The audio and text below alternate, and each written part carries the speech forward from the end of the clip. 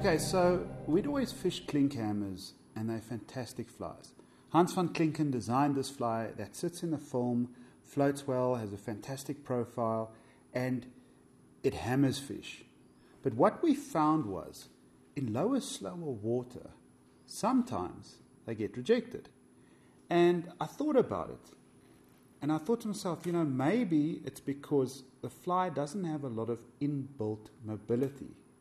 Hackle fibers are fairly stiff, and that's part of their magic because they give the fly structure, which then keeps the fly pinioned on the surface full. But they're not very mobile. So then what we did was we added a little bit of CDC under the hackle, and immediately we started converting those refusals into takes. And if you want to look at it quickly, I'm going to demonstrate this. So look at the hackle and look at the CDC and look at what they do when I blow on this fly.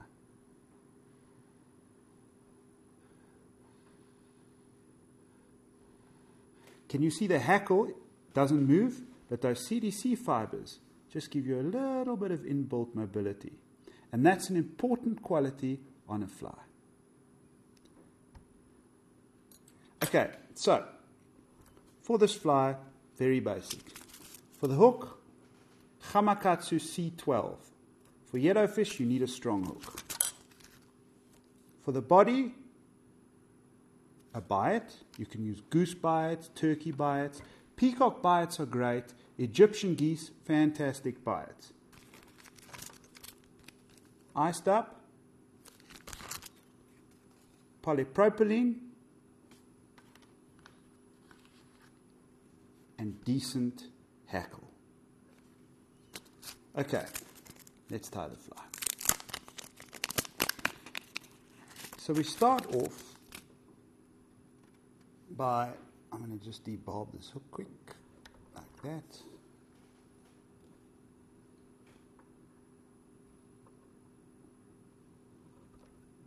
I'm going to use a nice light thread, a 14-aught Griffith shear, okay?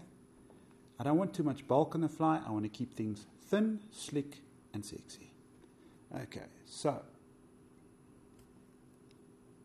make a thread base along the entire hook shank so you can seat materials nicely. And this is quite important. Every now and then, just unspin the thread so you keep it coming in flat. There we go. Okay. Cut off the excess. Now we take our biot.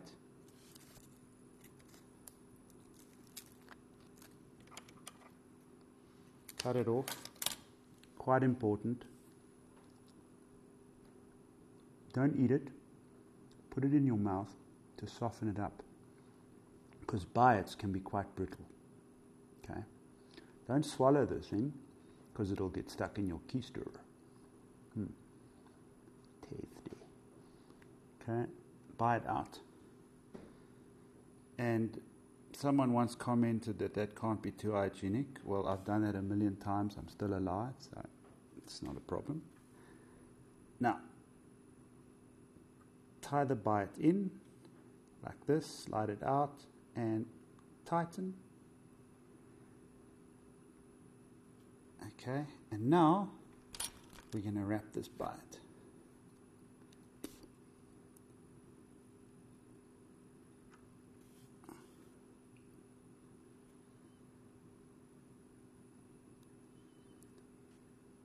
Overlap the wrap slightly. I love the effect you get with bites. You don't have to use a bite. You can dub it or use plain thread or whatever the case is. I just like a bite because it gives me a nice body quickly. I don't have to rib things. I just tie it in once and it's done.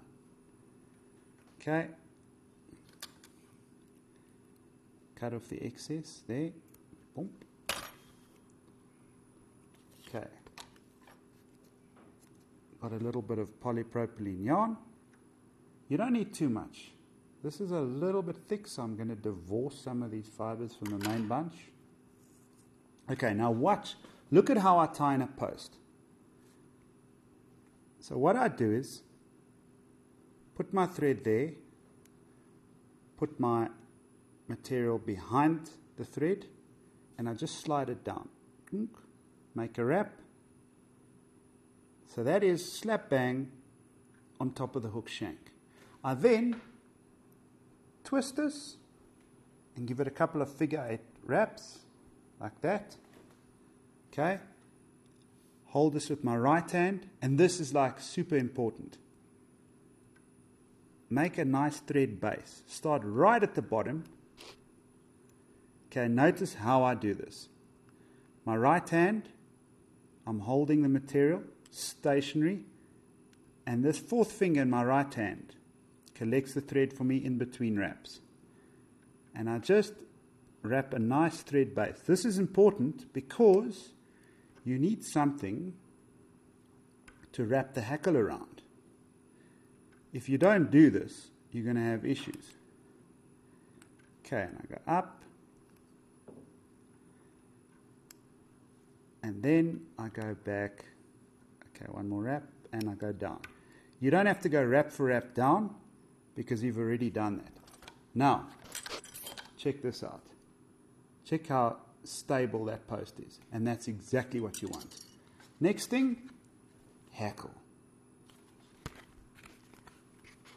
Now this stuff I get from my buddy in the States, Evan. He breeds a good bird. Measure the hackle. Oh, that's probably not good for the camera. There we go, that's great. I tie the hackle in with the shiny side facing me. So the shiny side is the side that you see when you look at the bird. And I do that so the hackle fibers face up slightly, so I don't trap hackle fibers on the way down. So I'll strip these there. On the left side, my leading edge, I'll strip a couple of extra fibers. Okay? I'll then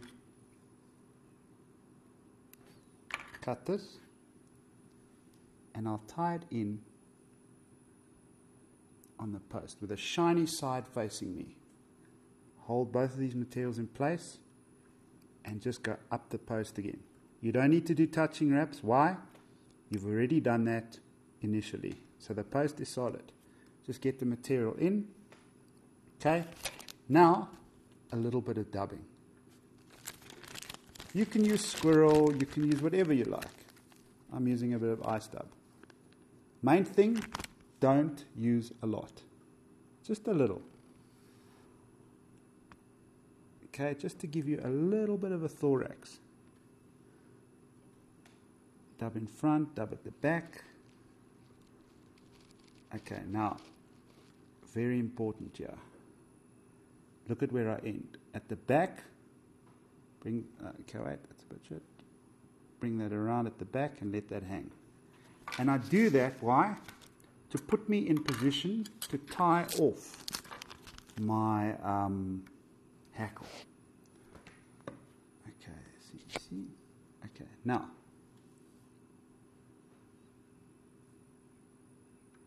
Wrap the hackle feather down the post. I actually like doing this with my hands because, I don't know, but I find I've got a lot more control like this. Then just tie the hackle off on the base of the post, like that, and your hackle's in. Now, in the old days, we used to tie the hackle off in the front. Clunky. Fibers get in the way of the hook eye, blah, blah, blah, blah, blah. Don't do it. And all you do is you just do that. Now, if you wanted to finish that off, you'd have a conventional clink. But one last step. Okay, so now I'm going to use the CDC feather right there. Put that in a paper clamp, like this. Cut it. So you just cut the stem off. You end up with something like that. Cut it nice and clean.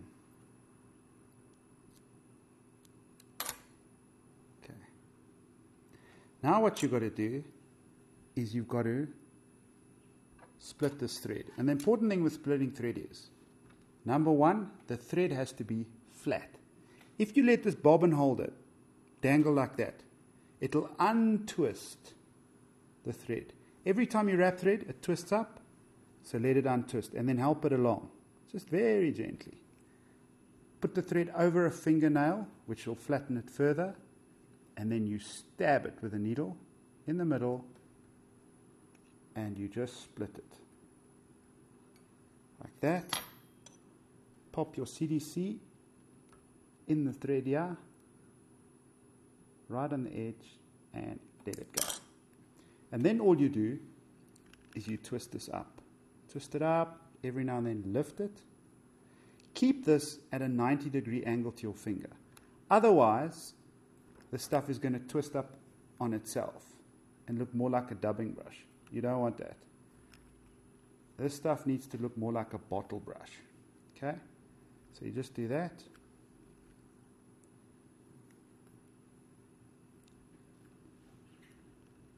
Okay, now we're going to wrap it. And when we wrap it, here's the trick. There, that little loose fiber can leave us. Brush this up, brush up, wrap. Brush up, wrap, brush up, wrap, brush up. And as I wrap, I let go. So I brush up and I wrap, let go. Brush up, wrap. Like that, brush up, wrap. Like that, brush up, wrap. And then I bring the thread behind the eye, like that. Let it flatten, so it'll unspin. Preen the fly while that's happening. Let that slow down a bit. If there's the odd fiber that you want to just pluck out, you can. Okay. Hold all of this out of the way and just make a whip finish. There. Gentle.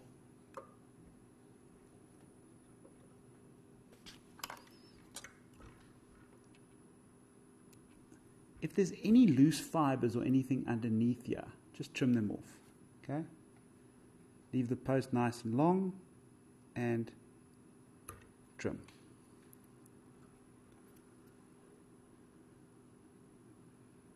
See those fibers moving? That's what you want. And this, deadly.